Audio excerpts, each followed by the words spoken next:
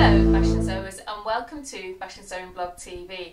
I'm Colleen Lee and in this video tutorial I'm going to show you how to cut out princess seams. Here I have a princess seam sewing pattern. We can identify that with this first one here, which is going to be the side panel, and that has the outer curve. The centre front has got the inner curve. Do you ever find when you're cutting out sewing patterns you find yourself in awkward positions? If you do, there is a better way, whether you're right-handed or left-handed. As a right-hander, I'm going to get better control by placing my left hand onto my sewing pattern and starting to cut the seam with my right hand.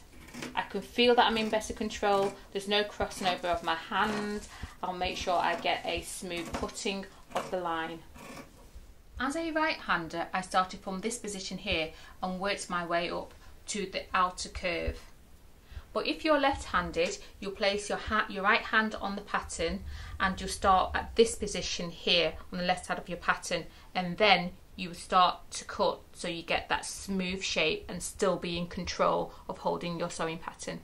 When cutting out your sewing patterns, regardless of whether it's a princess seam or not, the biggest tip that I can give you, that when you start cutting out and it feels awkward and you can feel your hands crossing over, then you know you're cutting in the wrong direction.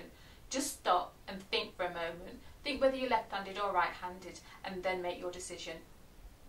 Don't forget to subscribe to Fashion Sewing Blog TV for free weekly video tutorials, and if you have any comments or queries, please put them in the comment box below and I will see you next time.